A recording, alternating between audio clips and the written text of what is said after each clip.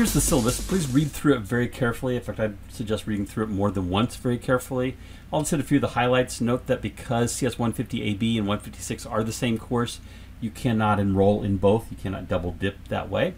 So if you need both courses, please talk to myself or your advisor, and we'll figure out a way to have you substitute another course that will be more meaningful to your learning.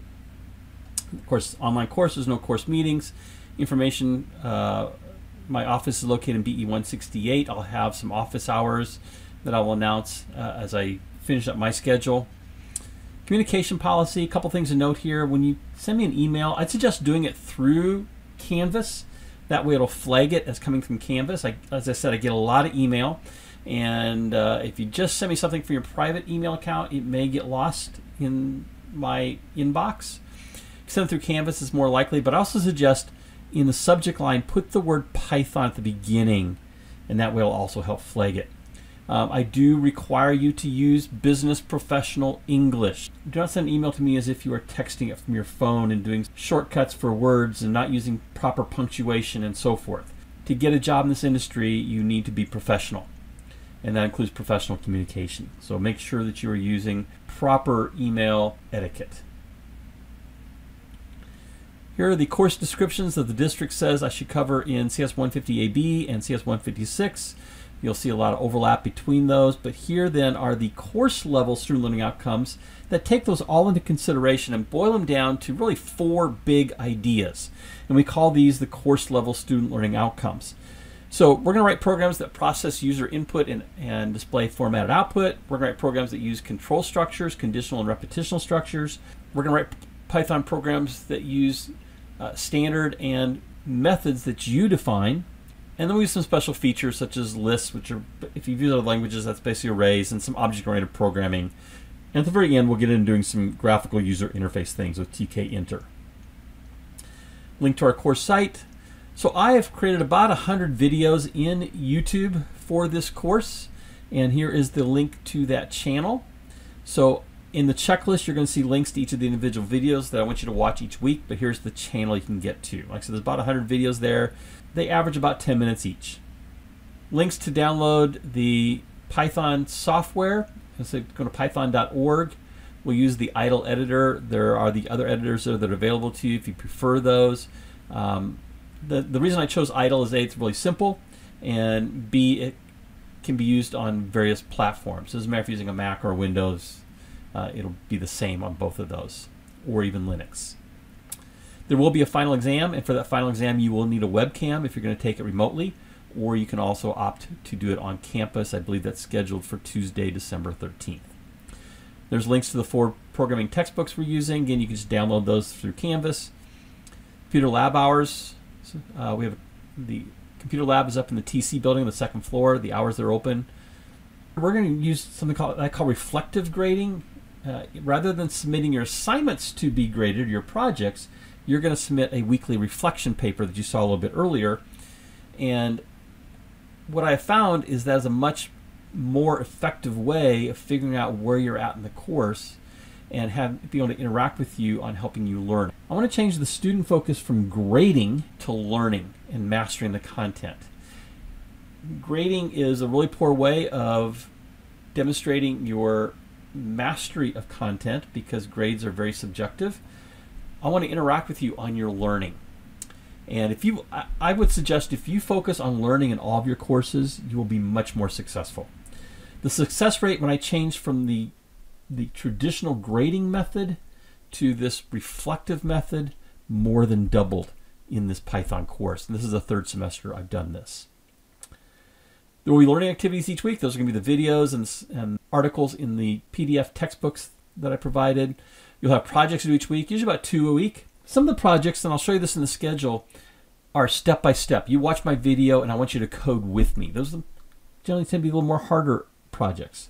Then there's other projects where I give you the content and say, now create this project.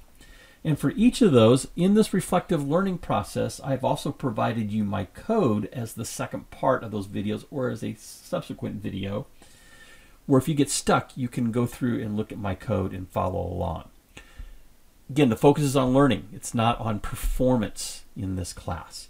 You can learn any way you like, and I think learning from your instructor or is kind of the apprenticeship model where you're looking over my shoulder. But I want you to first try on most of these projects, try it yourself.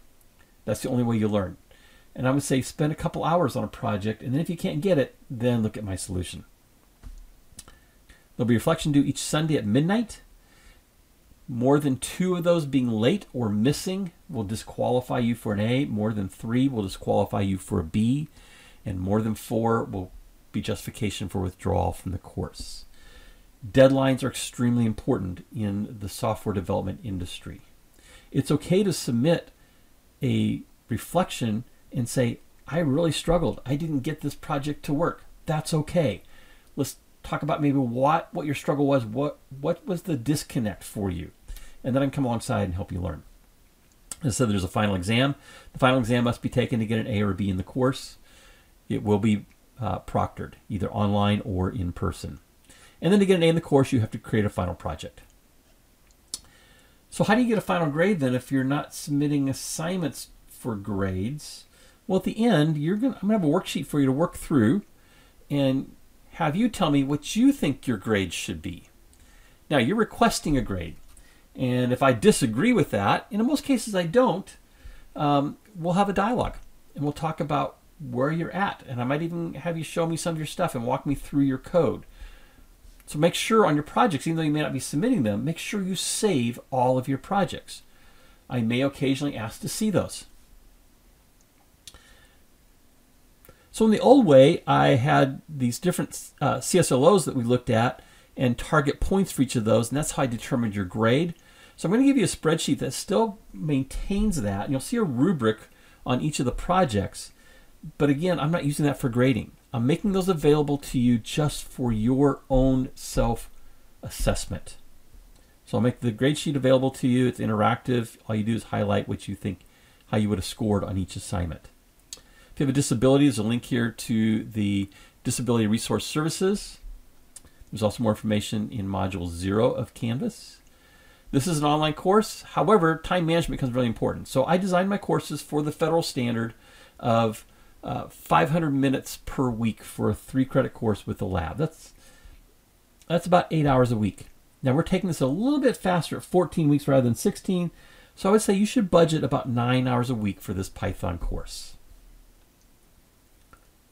Most importantly, before noon of Thursday, September 8th, you must complete the entrance survey. That's my way of demonstrating that you came to class the first week. If you do not do that, I am required to drop you as a no-show. Mentioned the cheat sheet available in Canvas. I would also recommend you keep a notebook for the course. And that notebook or any printed materials may be used on the final exam, including that printed cheat sheet. You will not be able to use a computer to look things up or to type in Python code on the final exam, but you can use your notebooks or your notes as long as they are printed. No digital copies will be allowed.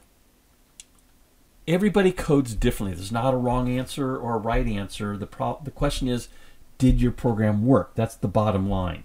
So everybody codes differently. And code then is like a fingerprint. No 2 people will do the project the exact same way. I will give you my solution. Your solution might be a little bit different. So you might, even though you get it to work, you might want to look at my solution, see how I did things differently, maybe a little bit more efficiently. So again, this is about learning. I encourage you to learn together. You're welcome to work together on these projects and learn from each other. Maybe you have a sibling or a parent who knows programming really well. They're welcome to help you. Academic misconduct. I've had a lot of problems in the past of people purchasing code from various websites. There are actually websites out there you can pay to have people do your Python assignments for you. It's kind of crazy to pay somebody to do a project for you when there's no points associated for it and it doesn't affect your grade. However, that said, any type of misconduct will be dealt with harshly, and that includes cheating and plagiarism. But again, you can work together on projects. But if you misrepresent yourself on those reflection worksheets, that is cheating. And so if you're saying, yeah, I did all these projects and they all worked great and you never really did them, then you're going to fail the course. And maybe even worse. So probation, suspension, or expulsion from all Maricopa community colleges is on the table.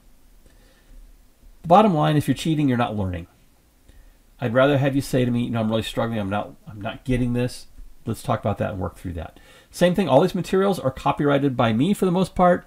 Please do not distribute them to other websites or to other people outside of this course. I've had problems in the past with people publishing some of my intellectual property on websites, and they have ended up being put on probation from all Maricopa community colleges. Please do not do that.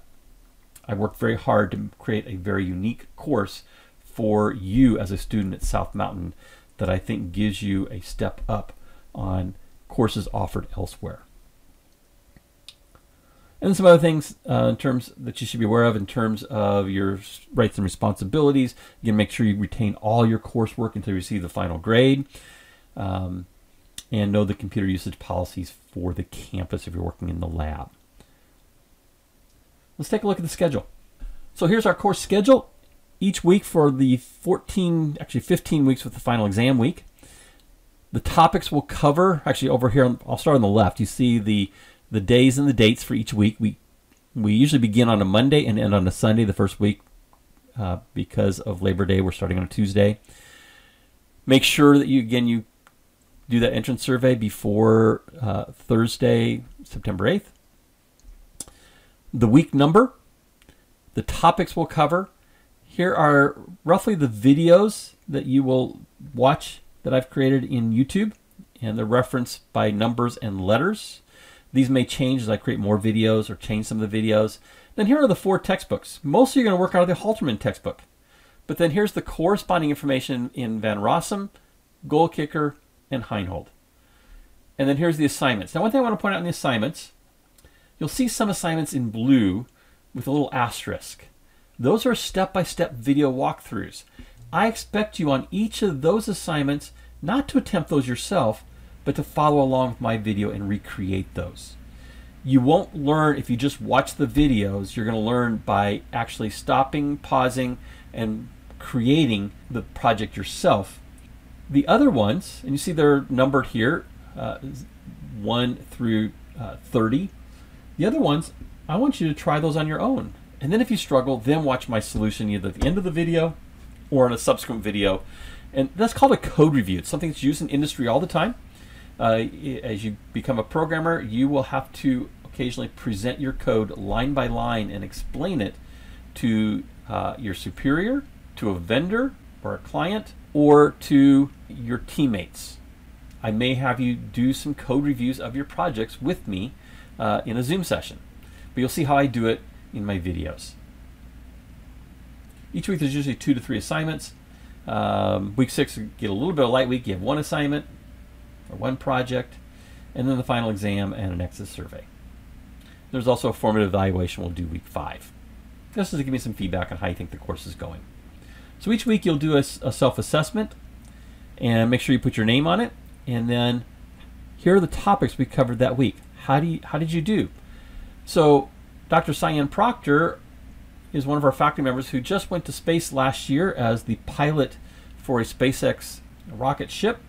She was in space for I think 4 days. And so tying off onto that, how did you do? Is it all systems go? You did really well. Yeah, you had some struggles, trajectory off target, but you finally got it going, finally made sense to you. Houston, we have a problem, I'm really struggling with it. Or you crashed and burned, I'm just totally lost.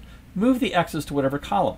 It's okay to say you're having a problem or you crashed and burned. Just make sure you're putting in the effort though. If you make no effort and you turn this in that you crashed and burned because you didn't even do anything that week, then we'll have a discussion. Each of the projects then you do that week, I'm asking some questions about. How did your project work? Here's the sample data. Did you get the output that was anticipated? So this is called testing and debugging, and it's a very essential part of being a programmer. You've got to test and debug, and debugging is making your programs work by making corrections. It's extremely important you do that, and you make the effort, if it doesn't work, to go back and change it and try to get it to work. So in each of these, you're simply going to say yes or no that you got that output given that input that was provided. Now here's the most important thing. I want a self-reflection paragraph. At least a paragraph on how did the week go for you? What are you struggling with? What did you get? What did you learn? What was really valuable to you And that's what I would dialogue with you on, is your self-reflection, probably more so than the yes, no, and the crash and burn categories. But I want to be able to answer your questions and talk about how you're learning.